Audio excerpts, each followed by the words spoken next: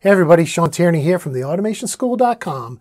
Are you having trouble installing Studio 5000 because you don't have .NET Framework version 3.5 installed? Isn't that crazy?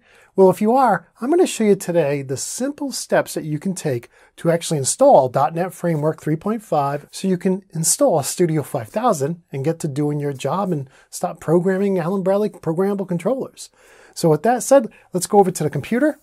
Okay, the first thing you want to do is open up the control panel. And once you get that open, you want to look for programs and features.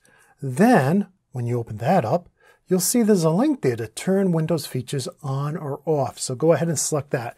And when that pop-up loads, you want to find .NET 3.5, select it, and then click on OK. Now, if you're prompted to download the files from Windows Update, go ahead and do it. And then this is going to take a little while, so I'm going to go ahead and fast forward the video here.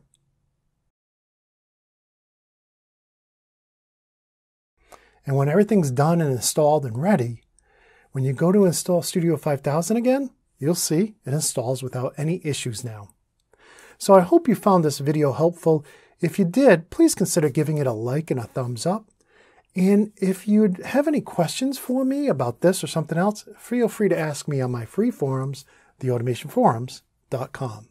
Now, if you'd like to support my work with a $1 pledge, you can do so over at patreon.com/automation, or you can take one of my self-paced, easy-to-follow training courses over at theautomationschool.com.